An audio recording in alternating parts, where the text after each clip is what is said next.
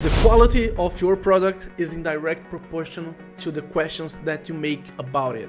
So this is a very good quote that I don't remember where I heard it, but it makes me think that a game design document is where you answer good questions about your game. So I had this idea, the idea for this video, because a friend of mine is helping me create the music for the game, and he asked a lot of questions about the game, and I was answering him using like a WhatsApp voice message. But I decided, hey, no, I'm going to write this down for you on the game design document, and I will give you access to the music direction page. So let me show you how we can use Notion to make a game design document, right? So this is the main page of the game. This is not the actual game design document yet. The game design document is right here. So you can see that we can manage the tasks here using a database, right? So I'm not going to talk about it in this video. If you want to, I can show you how you can use Notion for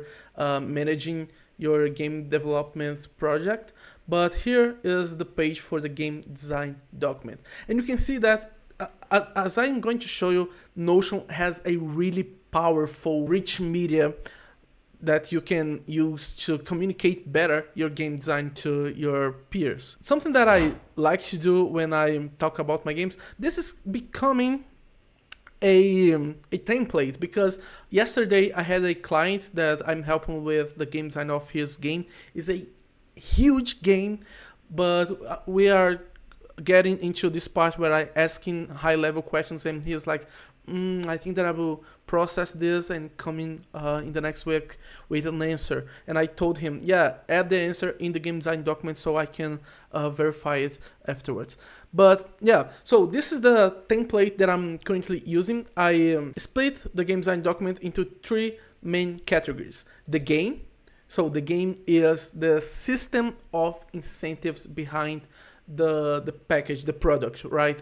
As I always say, games are systems of incentives, and how you allocate resources in the game and what are the incentives that the player has to do a given action. And using these incentives, we are guiding the players through the journey of reaching the experience that we have proposed for them, right? So using these incentives is how we guide players through this journey. And here is where I document every single one of these incentives. So I have the game loop, the missions, which are the letters that the players have to deliver, the game mechanics, the power-ups, the combat system. And this is something that I will highly recommend you guys to have. Somewhere you have to keep a history of the current gameplay of your game. So you can see that I had a lot of comments about each one of the play tests that I do on my game. So this is in chronological order from bottom to up.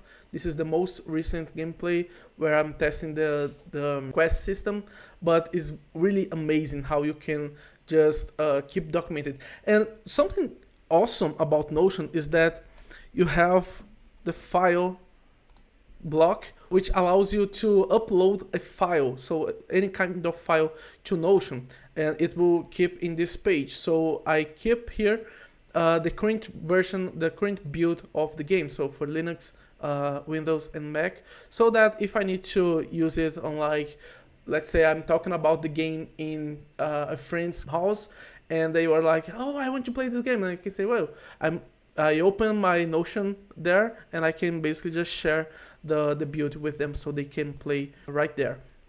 The second part, the second category of pages that I like to use for my games is the word building page, or the word building category. So under this category, I have a lot of pages, because the word building is where I'm going to document everything related to the adventure aspect of my game. So adventure, as I explained in previous videos, we have three primary colors of genres in games, which are action, where the main resource that we are managing here is the player's reaction time. So this is where we work. This is what we work with in action games. The second primary color, the second primary genre of games is adventure, where the main resource that we manage is the information that we reveal to players. So the world building, the characters, background story, the lore of the game, how a character will develop, and so on and so forth.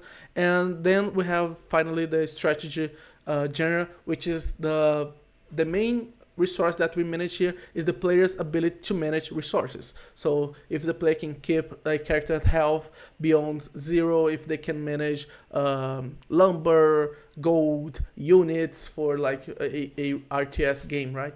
So this is the 3 main colors for games. And my games specifically is very heavy on the adventure aspect. So I have here the characters, the solar aspects, which are the kind of like the main characters of the game. So these are the zodiac signs, and as you can see, Notions allow you to make a really cool layout for pages. Basically, you can drag these blocks around, and if you drag them alongside each other, Notion will make a column with them. So this is how you can create kind of like this wiki pages here. I think that I will even drag this inside of this callout block. Yeah, looks way better. So, and another thing, and this, I think that this is the most interesting part, because you can basically just use the @ and mention a page. And if you do that, let's say *spark, Notion will create a direct reference to another page. So it will create kind of like a hyperlink to another page. So for instance, I have here Mars, which is the location in which areas will appear, and I have the power up that areas will grant to players, which is this *spark. So let's say that I tell someone, hey, what do you think about the Ares *spark skill? So the power up. They can basically just click here, and it will be redirected to this page where I have this image. So yeah, image is another block of Notion, another block for content in Notion, and it allows you to either embed a link or to upload from your computer. And this, I'm abusing this feature. So you can see that, yeah, I have Notion Plus, because this, especially because this allows me to have basically just infinite storage in Notion, and this is really necessary.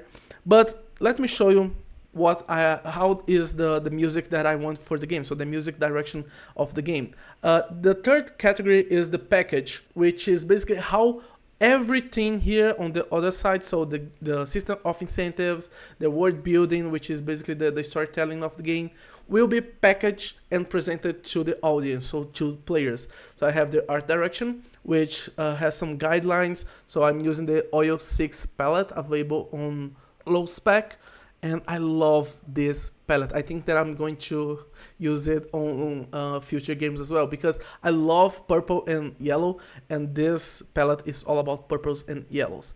And yeah, I have some other guidelines here, so I can keep in mind. I have the typography, and since I can upload files, I uploaded the main font of the game, which is this Bungie regular as well. But let me show you the music direction, because this part is really interesting. So since we can add comments to any block, I told this friend that I will document this today, so I added this comments here. So he has a better sight of what I want for each one of the music. So I asked him to create 15 music for the game, so he will create the OST. He's a really amazing producer.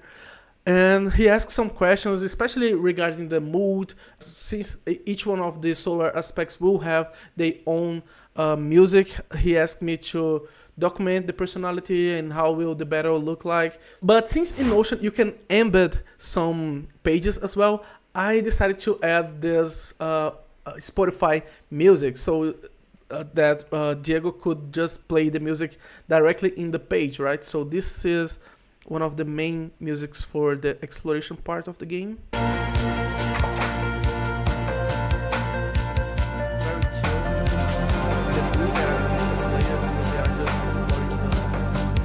And we have other musics here, but I decided that I would make kind of like a low fidelity prototype of how I want the music to integrate with the game. And guys, I think that this is the most powerful skill that a game designer should develop, is the ability to create prototypes on the go. So if you want to just show a story, you can create a presentation, like a PowerPoint presentation, right? If you want to show someone how the mood of the game with music, you can do as I did. So I basically recorded a footage of the game, and then I downloaded the songs that I want to use as reference, and I rendered this video where I just show, hey, this is kind of like the mood that I want for when you are just exploring the game, and this is the mood that I want for when the players are fighting, are being raided and fighting against space pirates. So let me show you.